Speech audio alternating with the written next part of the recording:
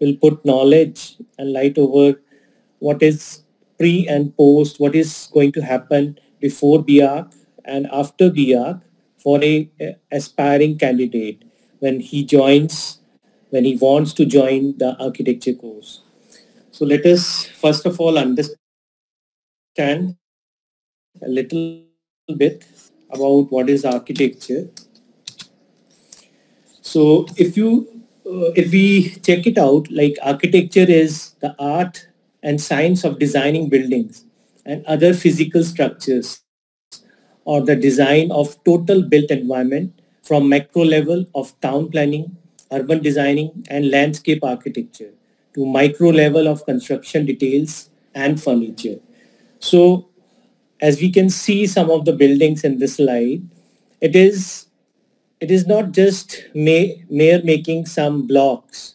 It is the blocks which are functional and which are, aesthetically pleasing to others, and it is good to use.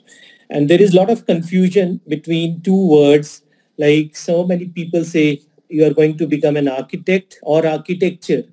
So I just want to discuss two, three words before we go into details. First of all, architecture is a profession, and architect is a person who is practicing architecture, and it is like who is designing the buildings. I can say sentence like my daughter is studying architecture, which is a course, and I can also say my daughter is going to be an architect very soon. So the confusion between words is has to be cleared. Now, if we talk about architect, there is little more I want to add. That is, an architect is a licensed professional who gets the registration. There are people who are also practicing architecture, who are into the field, but the architect is only that person who is licensed. And who license it? That is the authorities, that is the Council of Architecture. After the degree of B architecture, a student, that candidate gets the registration from Council of Architecture, and they are ready to go and they are ready to practice in the field. Now, if we talk about what skills are needed to enter this course, and there are like designing skills, knowledge, innovativeness, and a lot of things are required if we talk about the field of architecture. When students want to enter this B architecture course, the student has to be clear that they have a very good designing skills. Designing skills means, I want to say, is like creativity, what they can create by their imagination. And on papers, we can always draft it, we can always do drawings.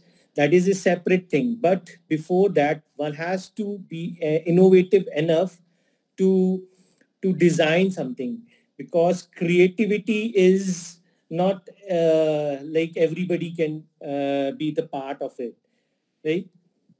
And then we talk about this B architecture course. What is this course actually? One is architecture, where the field is there. One is the course, B architecture course. It is actually, I think everybody know, it is undergraduate degree course of 5 years, and there are different subjects we go into, and there are different things which which is required. If we say some questions, what is the duration of architecture course in India? If it is also who is eligible for architecture course in India? Is the architecture aptitude test for architecture compulsory? Where is the architecture aptitude test conducted?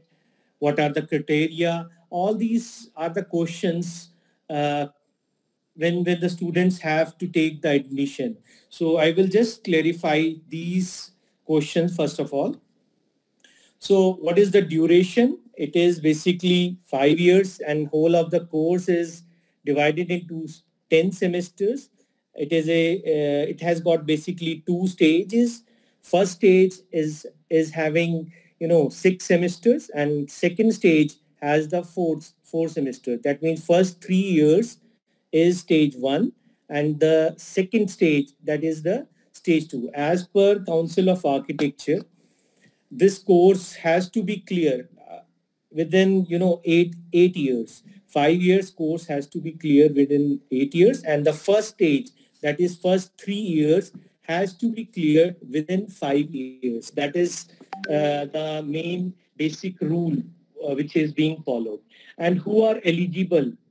Right now, due to COVID-19, there are some relaxation, but generally it is physics, chemistry, maths, or you can say PCM. Those students who have got 50% minimum marks in 10 plus 2, they are eligible. And what about NATA? I will talk exactly about NATA, and there are few other architecture aptitude tests, but from 2021, this year, it is now mandatory to clear NATA by every student wherever they want to get the admission. If they have cleared Triple E or any other state aptitude test, then also it is mandatory to clear NATA examination. So I think there are still one NATA test is going to be held in July. We have talked about this NATA. This is National Aptitude Test in Architecture, which is being conducted by Council of Architecture. And the details are there, easily available on the web page of NATA. And students can really apply and appear for the test. And this is mandatory condition, a part of plus 2, 10 plus 2 or diploma in any stream they have done. This is a mandatory test which is required. So what are the criteria of admissions? If we say the students have cracked the NATA, they have got the plus 2 exam, 10 plus 2 exam or diploma cleared, then what is the criteria?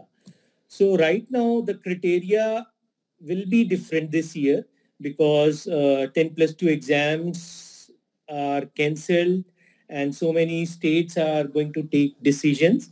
But it is 50% weightage is given to 10 plus 2 marks and 50% weightage is given to the NATA score. So the overall merit which is made is joint 50-50 of NATA and plus 2.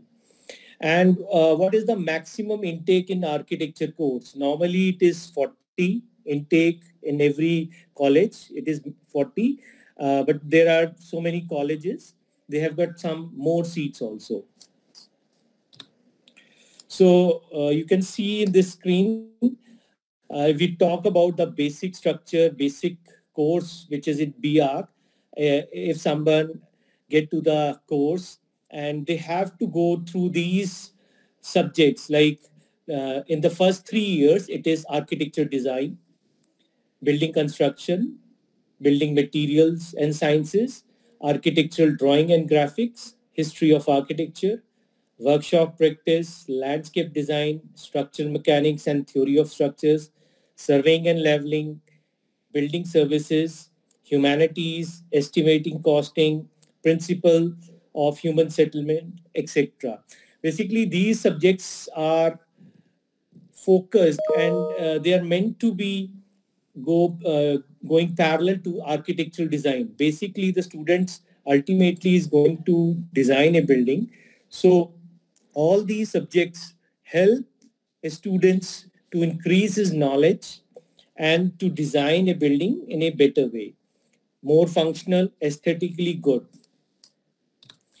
Then we go to the second phase or the second stage of the degree.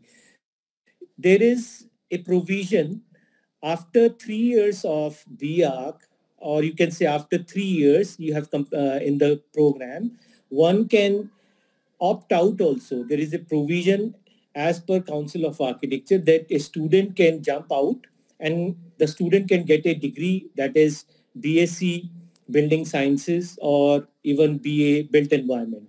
So it is up to the choice of the students that they want to continue in future, or they want to get a degree like this.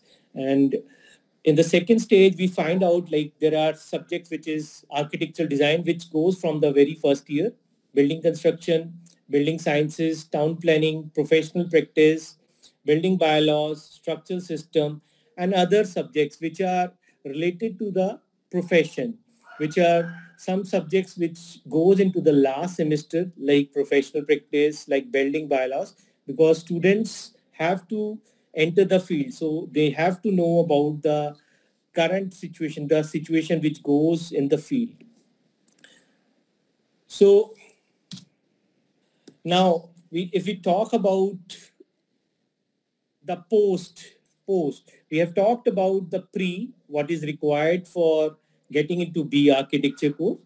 Second, we have talked a little bit about what is going in the degree program, all these courses, the 5-year program. Then what happens after the students pass out and he becomes a architect?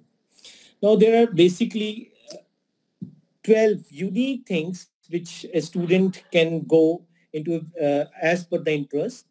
The number one is restoration architect. Nowadays, if we talk about architecture, it is not just designing buildings. It is also about the restoration of the historical buildings, restoration, preservation, conservation, all has to be done, which adds to the society, which adds to the historical heritage of the country, of the state, of the place, and it ultimately adds to the economy of that part.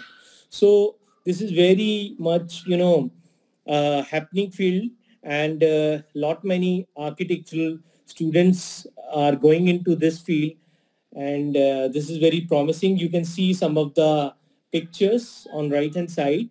There are some museums and some historical buildings which are restored, preserved, and some modern things also are also clubbed into the design, and the whole of the concept becomes very lively.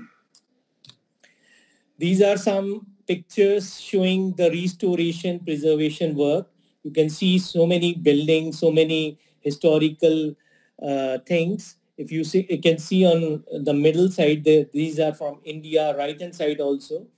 And the architects work on these elevations, on these designs to preserve it, conserve it. Studying, the main part is the candidate, the student, or the architect has to should have the knowledge about the history of architecture of that particular place, the material used, about the climate also they have to know, and as a whole they have to preserve the whole of the building. Next is the research architect. Everybody nowadays use AutoCAD, Revit, ArchiCAD. These are basic softwares which are being used in the field of architecture. There are other softwares also, but who are developing these softwares? Definitely the software engineers are developing, but the knowledge, the know-how, how the software has to work, what is the environment required, is the only the person who can guide them is the architect. So the research architect, their job is to guide the IT software or the software designer to design such a software which is very good, or which is very familiar, which is comfortable to be used. So this is another field which the architects are going. Next is the third unique field is lighting architects. Means the architects who are working on lights. Nowadays, commercial buildings are there, even residential. The light effect, the art of light, which is very important. This is a very specific field and very much paying also, in which an architect can design whole of the building in such a way that light effect is there. You can see this building. This is in Chennai, and you can see the light effect of this building. You can see on right hand side the atrium. On left hand side, you can see the same elevation, same view is there, and you can see different colors in the elevation. This is all because of the light. Light is not in exterior or at the night time, but it is also in the day. In this picture, you can see the light effect which has been used by the architect in a residential building. This is in India only. These pictures also tell about how to use light in day.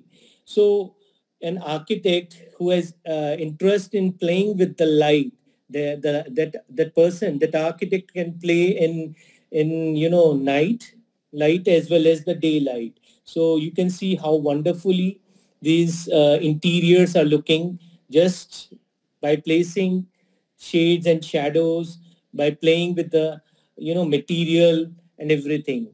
So lighting architect is also a very good field specifically to the architects. You can see this also. You can see the materials, how the material behave with the light effect. Now, next field is really research oriented basically, or you can say extreme architects. There are places in this planet Earth which have extreme climate conditions. If you talk about Antarctica, if you talk about some other places, deserts, there are extreme climates. So the architects are needed there. Even nowadays, NASA, ISRO, they are hiring architects to design, you know, base, scientific base, study base at, Mars or Moon. So architects are needed there also. And you can see in this picture, these are all the works of architect, the concept designs by the architect in extreme design conditions. It is not just for scientific community, but also there are some resorts and some spas in extreme climate. You can see this, there is Olympic ski jump on left hand side, and you can also see the spa on right hand side, which has been designed in extreme climate. So the architects can choose for this field also, and it requires a lot of specialization also. Next is we talk about is the industrial architects, the field. This is also a very good field, and we think about only sheds and all wrought iron structures, but industrial designing is much more than that. The architect who goes in this field can design the industry more aesthetically pleasing way, in a pleasing way. They can plan it in more functional way. And you can see these buildings, they're wonderful work of few architects worldwide. Next, the sixth field, we can talk about furniture architects. The detailing part, the designing part. If you can see right hand side, on right hand side, there are some furnitures which are very much designer, very much aesthetically pleasing. They are just the design of some architects. Even interior designer can also go in this field, but architects, because they know the know-how of the materials, the know-how of the interior spaces, it is wonderful field for them to go into, the furniture architects. And I will quickly go to 3-4 fields also. That is the graphic designer. A student who has passed, they can go, they nowadays the students have very good hand in computers, so they can be a very good graphic designer. they can create, they can go design, they can go for walkthroughs, they can go for perspective views using softwares, and they can also go for designing of, some architects or some industries logo. There are so many fields, so many ways they can work in graphic industry also. So graphic designer is also a wonderful field. And next is the teacher and profession. Very noble profession, very noble thing. One can enter the field of teaching, but nowadays it is also required that MArch, Masters in Architecture, is required. So one can think about teaching profession also. Yeah, you can think also about conservativeness, and also about the architectural photographers. So photographers, like there are so many architects who have got wonderful work, and they want to get it, documented. They want to go for good presentation. So that can be done with this career. And as an architect, the person better understand the buildings, what is has to be, and what has to be clicked. So it is a very good line. It is very good field that one can go for architectural photo as a architectural photographer. Next is architectural journalism. The students who are keen of writing, they want to, write about the things which are going in the field of architecture, urban design or interior design, or any new building material construction. They can write about these things, and they can, share the knowledge with the world. This is a very, nowadays bloggers are writing on net. They're even on YouTube channels also. Is kind of a architectural journalism uh, to share the knowledge, and this is a very good field. And last is entrepreneur. Means you have an idea, and and you can create something. You can find a solution to a problem and then launch it, and you can be a very good successful person. There are just I've just mentioned about these 12 specific unique fields, but there are so many others. So this is just a starting, and I hope all the candidates or the aspiring students to have a good future, better future. And I hope all of you have understood about what is before and what is after VR. And I would like, if there is any questions the students want to ask, is most welcome. Hi, this is Rajesh here. As you mentioned, there is no TU2 or 12 standard examination in most of the states. So there will be a NATA score, which can be the only thing to get admissions in the college. So Yeah, there's already one NATA exam has taken place in month of February. So how, as you said, there is one more exam in the month of July. So is the registrations are still open for the July exam, or they are already closed? yeah. The Council of Architecture is opening the registration, and students can appear for the this second test also. Now, NATA, in this COVID-19 situation, NATA will be the only thing, I think, to make the merit, because other way we can see the plus two, we will only get the pass or average marks. But for a merit list, NATA will be considered definitely. That is, students have, those students who have not appeared for the first, they can appear for the second also.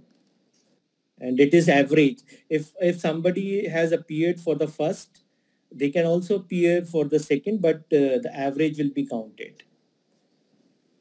It's for 200 marks, and what is generally said that which is the best score? Uh, is there any 120 good score. yeah, 120 and above is very good score. 120 and above? So many universities are taking 120 as benchmark. It's like scholarship also opens from 120 marks. Very good scholarship open at many places I've seen in various universities. This is good marks. But we talk about eligibility, 80 is the eligibility for that. So passing marks is 40% off only. Also, sir, as many institutions, they take JE paper to score in place of NATA. Will they be able to do this year? Sir, they will be able to make the merit on the basis of JE, but the student ultimately have to clear the NATA. Okay. Because as per 2020 norms, the latest norms, it is mandatory now. NATA can be taken as, for the marks can be taken as for creating a merit, or JE marks or JE ranks can be taken for creating a merit. But to finalize to get the student registration number from Council of Architecture, NATA is mandatory. It was not from in the last year, but from this year only it has happened. Okay. Any requirements for the students who are coming from the other states other than NATA? Pardon, I didn't get you basically. Any more requirement for the students who are coming from other states other than maybe from Punjab? No. The rules and regulations are same for all over India. NATA and +2. Okay. The rule remains same for all the colleges, universities all over India. Or internationally also in Dubai and some few other countries, they have got this architecture from Indian affiliated universities. So the rules remain same. Sir, can you just elaborate on the change of syllabus for this year NATA exam? Yeah, syllabus is basically earlier it used to be online, the objective type, and also it is the drawing. But this time what they have done is they have deleted the drawing part and they have, made it like more objective only. And it is basically 10th marks, the mathematics, those GK questions, a little bit about architectural aptitude, little bit about those banking exams, and all those questions are there in that. So it is as per council, they are saying that no, preparation is required. But what I can suggest to the student is, if it is good, like they can practice the objective type, they can practice those images which we have in, architecture aptitude test, but they can, for now, they can leave drawing part. Thank you, sir. And any particular site where the student can practice for as a mock test and all with new syllabus? Right now, there are not much site for that. New syllabus is just they have done.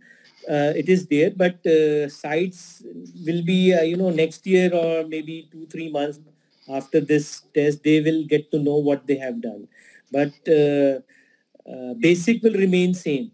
All those previous sites, even the NATA is also NATA web page also discloses so many things.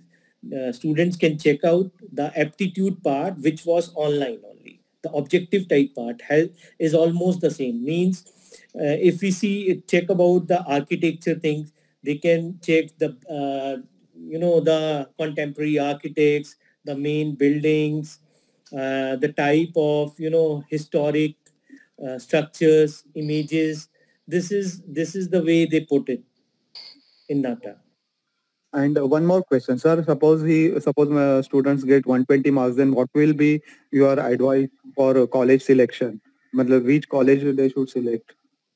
The college selection is like it is basically personal thing. So many students want they have to go to government colleges. They want admission in government college. So many wants that the location is their priority. So many wants that facility.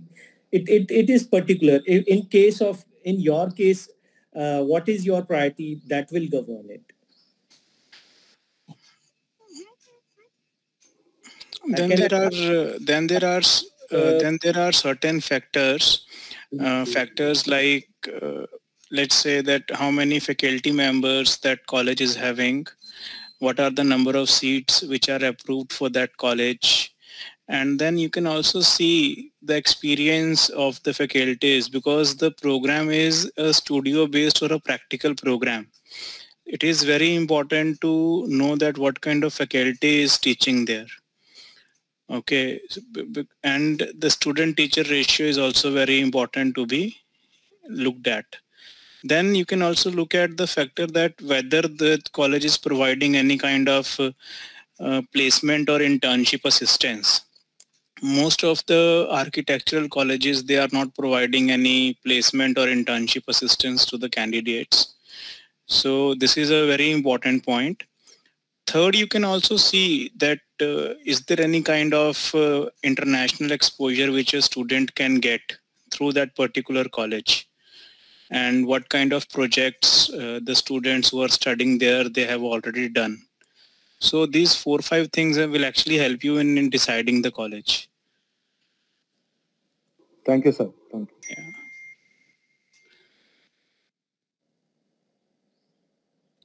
So any other question?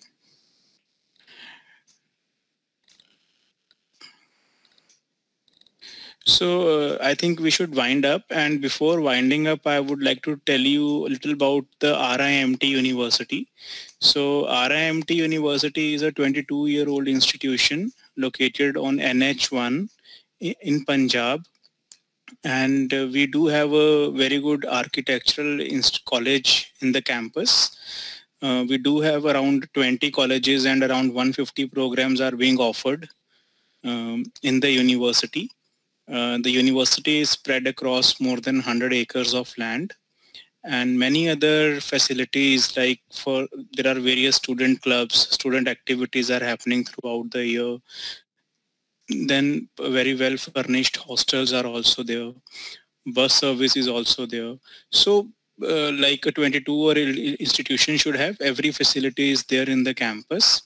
And as far as the teaching pedagogy is concerned, most of the things are project based.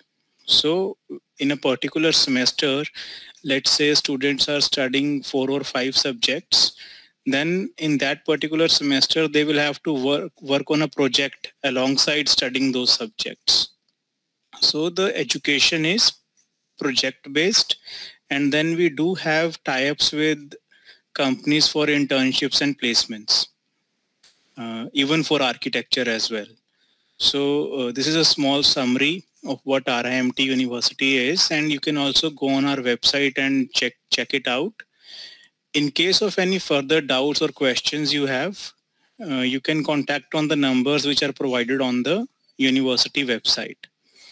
So anything else you want to say? No, that's good enough. I think students can also check our webpage, and they can go through all the things. Okay. So thank you everyone. Thank you for joining us for the session today. Thank you.